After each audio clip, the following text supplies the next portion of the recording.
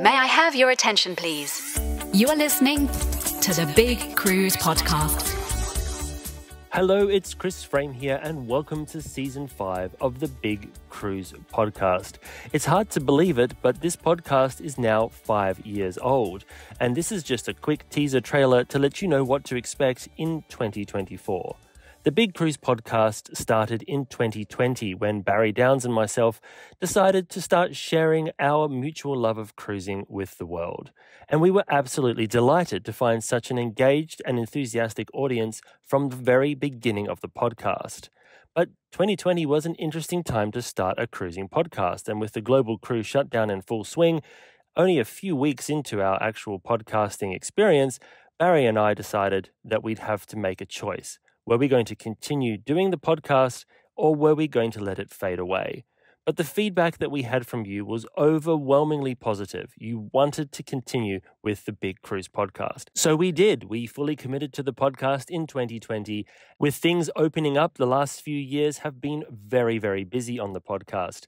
And we can't thank you enough for your support over the last few years.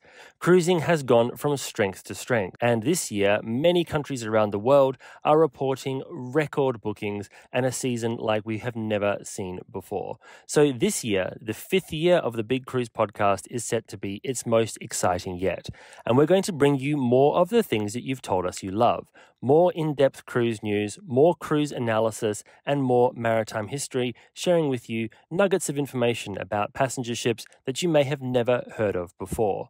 But we're also going to be bringing you new delighters, elements of the podcast that we think you're going to really enjoy, including additional cruise ship tours and interviews with experts from cruising around the world. Thank you so much for your support of the Big Cruise Podcast over the last 5 years. It really has been an absolutely wonderful journey to share with you. And if you have been missing our updates over the last few weeks, head on over to YouTube and visit my YouTube channel at Chris Frame Official to see some latest videos about what's been happening in the cruise industry, including a recent video that covers Queen Mary II's 20th anniversary. Can you believe it? The ship is now 20 years old. And so to finish this little update for the 2024 season, I thought I'd leave you with a maritime history / cruise ship design related question. And this is a quiz question, so don't forget to head over to the Big Cruise Podcast and let us know your responses. So as you all know, the Queen Mary II is the only true transatlantic liner in service today, and in fact the only ocean liner currently operating line voyages around the world. The ship was put into service in 2004, making her 20 years old, and she was the first ocean liner built in a generation.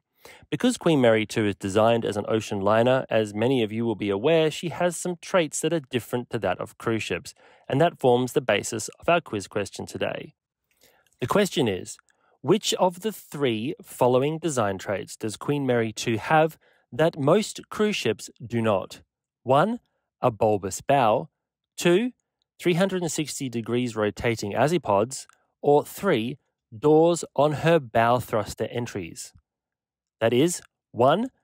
The bulbous bow. 2. 360 degree rotating azipods. Or 3.